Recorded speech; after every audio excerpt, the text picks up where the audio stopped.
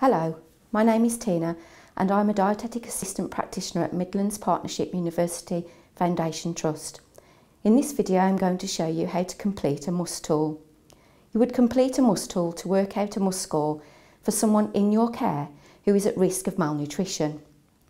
MUST stands for Malnutrition Universal Screening Tool. The MUST tool can be used to screen patients to identify their risk of malnutrition. The MUST tool looks at body weight, height and percentage of unintentional weight loss over the last 3 to 6 months. Rapid or regular weight loss is a cause for concern and should be investigated. The MUST tool looks like this, and you would access it through bapin.org.uk. As you can see, there are 5 steps to completing a MUST tool. Step 1. BMI score. In the top left-hand box under step 1, it shows you that if your patient has a BMI of over 20, this would give them a 0 for step 1. If they have a BMI of 18.5 to 20, this would score 1, and if their BMI is under 18.5, this would be a score of 2 for step 1 of the MUST tool. Step 2 is their weight loss score. This gives us a score for the amount of unintentional weight loss for your patient. You will need your patient's current weight and their heaviest weight from their weight history over the last 3 to 6 months. If your patient has lost less than 5% of their weight, this will score a 0 for step 2. If they have lost between 5 and 10%, this will score a 1, and over 10% weight loss will score a 2 for step 2 of the MUST tool. Step 3, acute disease effect score. This is looking at your patient's current medical condition. For patients who are acutely ill and there has been or is likely to be no nutritional intake for 5 days or more, a score of 2 would be added at this point. However, this is most likely going to apply to patients in hospital, as if you are in a community setting and your patient is acutely ill and has had or is likely to have no nutritional intake for 5 days or more, they need to be sent to hospital. Step 4 would be add the 3 scores together. Step 1, your BMI score. Step 2, your weight loss score. And step 3, your acute disease effect score. This gives an overall score and risk of malnutrition. If the score is 0, this indicates a low risk of malnutrition. If the score is 1, this would indicate a medium risk of malnutrition. And if the score is 2 or more, this indicates a high risk of malnutrition. Step 5 of the MUST tool indicates the management guidelines you should take to address your patient's risk of malnutrition. For low-risk patients, you would repeat screening on a regular basis, in hospitals weekly and in a care home at least monthly. Community would be repeat screening at least every 2 to 3 months. Medium risk, document dietary intake for 3 days.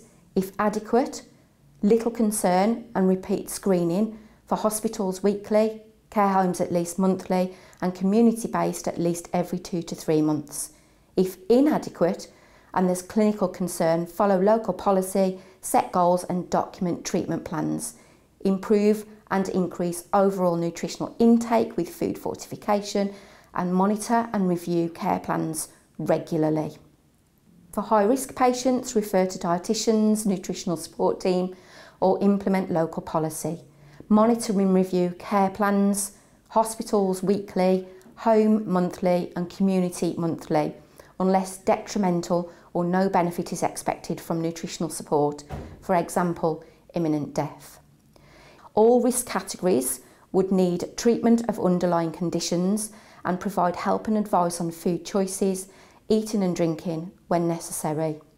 You would record malnutrition risk category and record the need for special diets and follow local policy.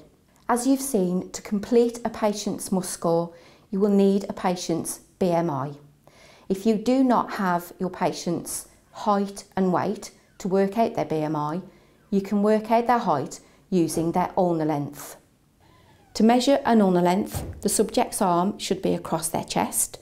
Measure between the point of the elbow and the midpoint of the prominent bone of their wrist. left side if possible. Document the measurement and using the ulnar length table, use the measurement to help you to estimate your patient's height. For example, if the ulnar length of a 70-year-old woman is 23.5 centimetres, the estimated height would be 1.56 metres. If you cannot for any reason obtain your patient's height through using ulnar length, an alternative measurement could be using mid-upper arm circumference measurement. To measure a MUAC, the subject's left arm should be bent at the elbow at a 90-degree angle, with the upper arm held parallel to the side of the body. Measure the distance between the bony protrusion on the shoulder and the point of the elbow.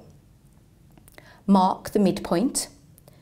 Ask the patient to let their arm hang loose and measure around the upper arm at the midpoint, making sure that the tape measure is snug but not tight. If MUAC is less than 23.5 centimetres, BMI is likely to be less than 20. If MUAC is greater than 32, BMI is likely to be greater than 30. The use of MUAC provides a general indication of BMI and is not designed to generate an actual score for use with MUST. If for any reason you are unable to obtain measurements such as ulnar length or mid-upper arm circumference measurements, you would then use subjective criteria. If height, weight or BMI cannot be obtained, the following criteria, which relate to your patient, can assist your professional judgment of the subject's nutritional risk category. Please note, these criteria should be used collectively, not separately, as alternatives to step 1 and 2 of MUST, and are not designed to assign a score. Mid-upper arm circumference, or MUAC, may be used to estimate BMI category in order to support your overall impression of the subject's nutritional risk. BMI. Using your professional judgment and clinical impression of your patient, when looking at them, how do they look? Do they look thin? Do they look of an acceptable weight? Or do they look overweight? Obvious wasting and obesity can also be noted. Unplanned weight loss. Have their clothes and or their jewellery become loose fitting recently, which would indicate weight loss? Has there been a history of decreased food intake, reduced appetite or swallowing problems over the last 3 to 6 months, and any underlying disease or psychosocial physical disabilities likely to cause weight loss? Acute disease effect. Have they been or are they acutely ill and had no nutritional intake, or is there likelihood of no intake for 5 days or more? Thank you for watching.